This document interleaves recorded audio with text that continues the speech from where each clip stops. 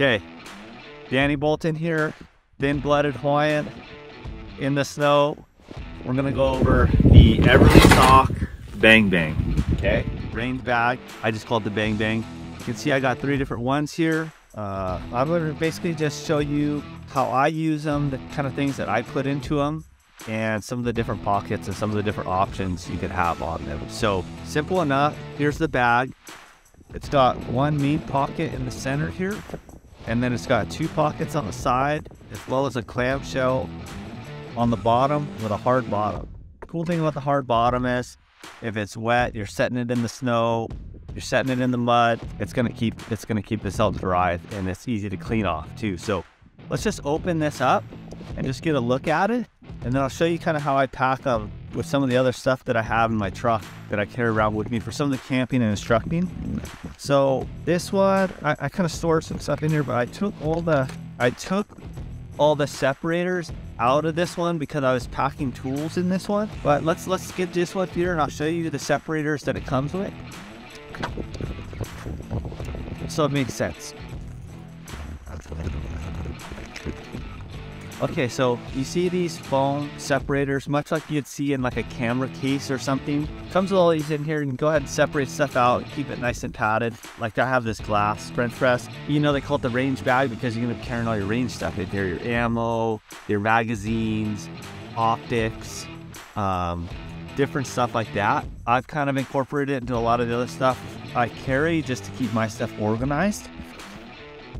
But this is the separators, they come with that. This one, you see, if you want, you can customize it. You can take some in and out, or you can just take the whole thing out. It has this little pocket here, which I can show you how I've used it over there. You have a pocket on the lid, okay? This little thing here, side pockets. These side pockets also have spots for your magazines, or spoons, or spices, salt, pepper, garlic powder is always a good one. And there's scissor on this side. Same thing here. Here, a pocket there. I'll open up this bottom. Fingers don't look very good, so here you go. Put, you know, your rifles, take apart your rifles and put them aside here, or your handguns, whatever. Got that hard bottom, like I said. And so there's basically an empty one pocket here in the very front as well. A bunch of webbing. You can hook up anything you want. So I'll just walk through here what these are. Make note though, these right here do not come with it. These I stole off another one of the packs. Kind of hooked on here. Just gives you more options, more stuff to put inside here, but they don't come with it. It's something I just kind of customly put on here. So this is the setup I got for all my coffee. I got my jet boil, I got my steep coffee or French press, I got my cups, I keep my mugs in here, I keep my creamers inside here. Let's look at this one's cool. This is the one I got set up for all my kitchen stuff. So here we got olive oil spray, makes it just easier when you're cooking.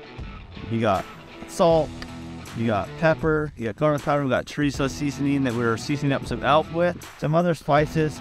Here's some stuff I just stole from, we borrowed.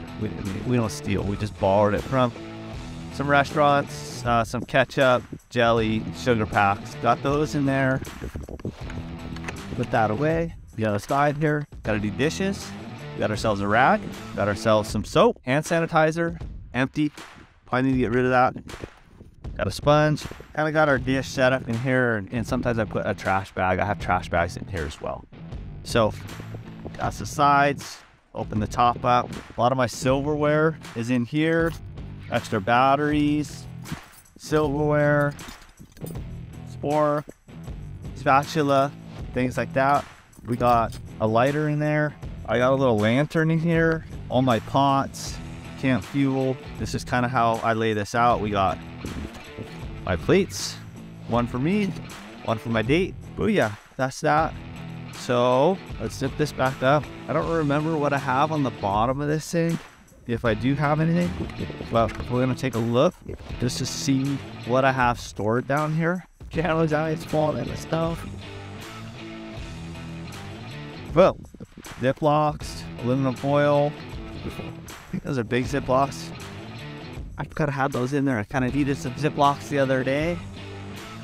Now I remember where they're at, but I mean, super versatile.